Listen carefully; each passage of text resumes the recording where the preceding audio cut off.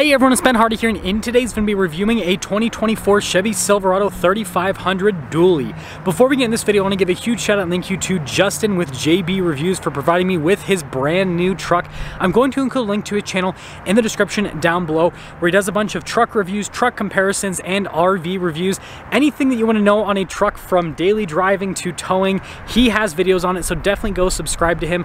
And then on a side note, if you want to save time and money the next time you purchase a car, link to my car buying guide in the description down below. Let's get into it.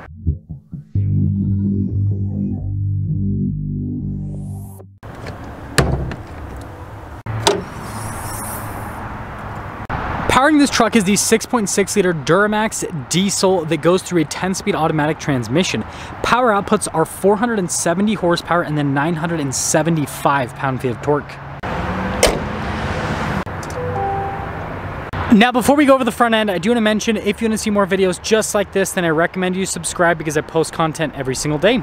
So starting at the top, you guys can see we've got the cab lights there at the very top, and of course we have our Allison transmission Duramax badge here on the hood with the venting here in the center. And then you guys can see really cool daytime running lights here with the headlights, and then look at all the chrome here on the front end. And then we've got more chrome here at the bottom with the bumper. We've got fog lights there on either side, tow hooks as well. And when you put it all together, this truck looks really cool. And again, this is the LTZ package. I think I forgot to mention that earlier. Oops. Coming around the side here, our tire and wheel setup is 235, 80, 18 in the front and over in the rear as well. And you guys can see here with the wheels, we got some chrome bling because, I mean, that's kind of what the LTZ is all about. And then look at the fender flares here on this truck. Now, I've never actually seen dually suspension up front, and even though it's a dually, still independent front suspension, it looks like. And then you notice we got chrome here on the mirrors, 3500 HD badge, and then look at the side steps here. Those are sharp looking, I really like those. And then we got little splash guards, it looks like, and then of course we got our bedside step as well. And then of course we got the markers here on the bedside because, well, it's wide enough that you need them. And then you got the dual rear wheels. That's so hard for me to say for some reason here in the back. And then look at the leaf springs back here. That's chunky. And then here's your full side view with the truck. You guys can see it's the larger cab configuration. It looks like this has like an 8-foot box. That's pretty cool. Now here's our key fob. We have our unlock function. We've got our lock function, remote start, the tailgate drop down, and then you got the Chevy bow tie there on the back, and press that a couple times to, well, drop that down. Now, Justin's obviously added a tonneau cover here, which, by the way, I think that's like the biggest tonneau cover I've ever seen in my life. Are you sure?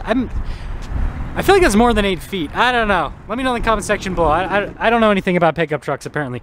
Anyways, you guys can see we've got all the plugins and everything for the fifth wheel setup here. It looks like these might have been the old side steps with the original. And then we have a full power outlet back here as well. Now let's see if this has the auto raise. No, so you have to pick up the tailgate yourself.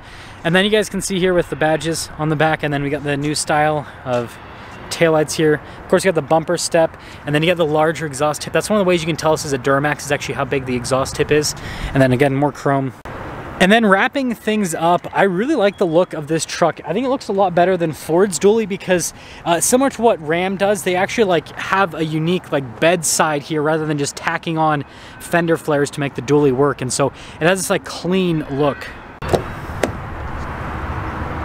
Now, popping inside, you guys can see we've got the wood trim here at the top, and then we've got the leather trim down below. Again, this is the LTZ. And then taking a look at the seats, similar situation with all of the leather. Got the behind the seat storage. You got more under seat storage as well. And you can tell that Justin's a real truck dude because he has tools in his truck. I mean, come on, what more could you ask for out of a guy? But anyways, good storage space back here. Legroom here in the back's really good. You guys can see we got a storage pocket. Got some outlet action with USBs. And then this has a little cup holder armrest here in the back. And then headroom back here, that's solid. Now taking a look at the front door panel, it's the same as the rear. You guys can see with all the stitching and everything. We've got all of our window controls. Front two are automatic. You got your mirror adjustments. This does have the mirror extend function as well, which is pretty cool. Memory seats as well. Now, of course, we got to go over the payload. So 5,362 pounds for this truck, which is super solid. And then popping down below, you guys can see gross vehicle weight rating, 14,000 pounds. Conventional towing, pretty interesting, 20,000 pounds, just like a single rear wheel. So that's kind of interesting. But gooseneck is where things get pretty crazy. 31,000 pounds. That's insanity. And then with the front seats, you guys can see all of the leather trim. We've got the power adjustments here on the side, and we've got our parking brake right here with our drive mode select, and then your tow haul mode select as well, and then our drive line select. And notice this still has 4-wheel auto even with the dually. That's pretty cool. And then you got your light controls, and then the steering wheel itself, it looks like it's yeah, manually adjustable.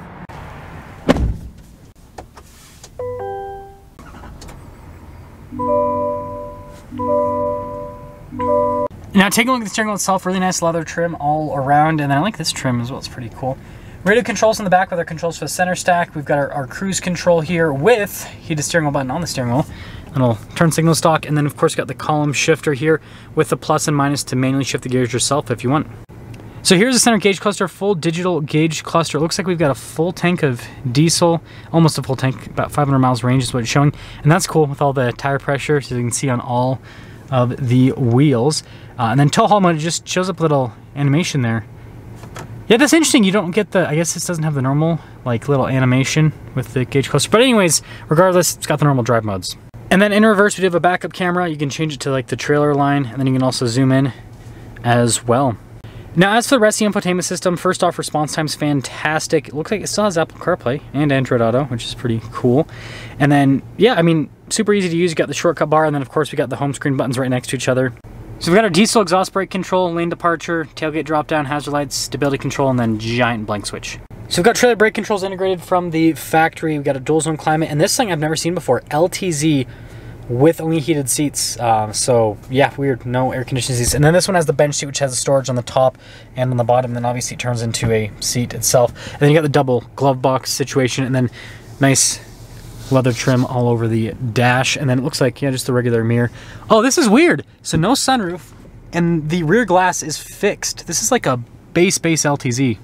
Yep, and the window sticker kind of confirms that. So you guys can see 2024 LTZ, and here's the standard equipment section. The warranty, by the way, 5-year, 100,000 mile on the powertrain. I think that's important. But base MSRP is $64,000, and this basically has the engine added, the Duramax, right? You've got the wheels, the fifth wheel prep, and then this chrome steps, which looks like, again, Justin swapped those out. But yeah, $78,920. This has no, like, that's crazy. I've never seen this before. That's pretty interesting. But anyways, let's see how it drives.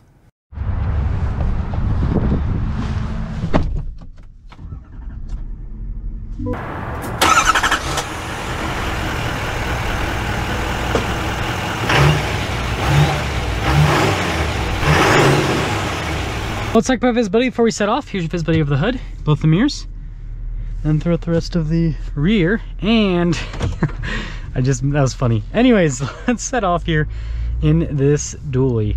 So again, before we get into the driving, go subscribe to Justin's channel.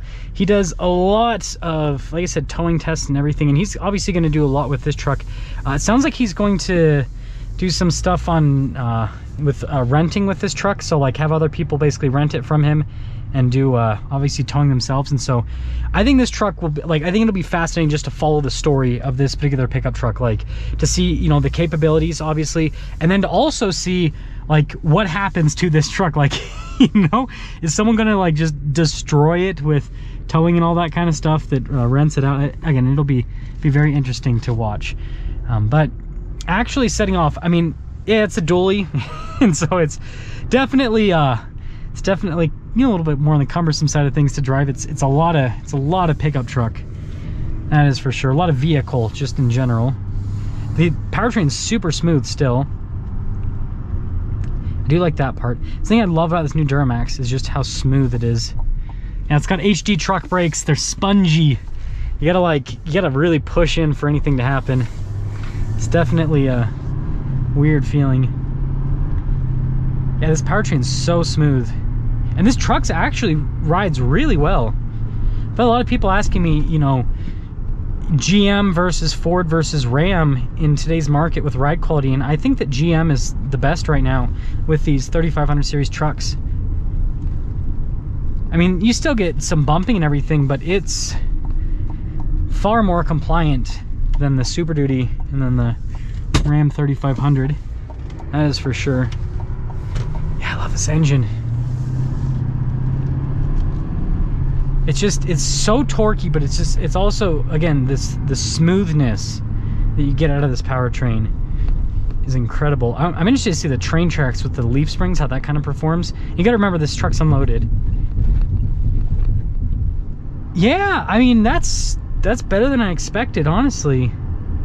They've done a lot to make this very daily drivable HD. That is interesting. It's so crazy for me to drive this because it's just such a big pickup truck.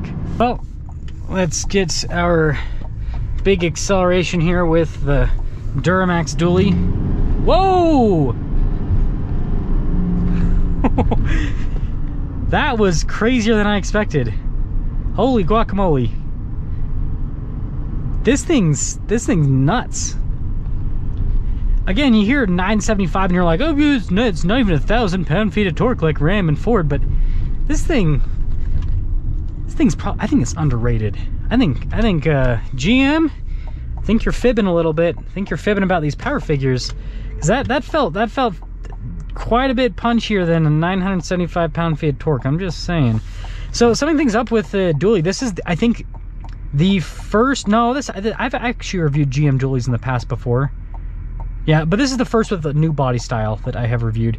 Super impressive specs. The payload's right where it needs to be competitive. The towing is right there. And then the gooseneck towing as well. The only thing that I think is kind of weird is, why is the conventional towing so, like, it's not any greater than a single rear wheel 3500? That's my only question. Do you have to, like, I'm guessing you have to change the axle ratio or something like that, but I just, that part of it I do find a little bit strange. But let me know what you guys think about this 3500, and let me know if you would go Dually or if you would go single rear wheel after watching this review.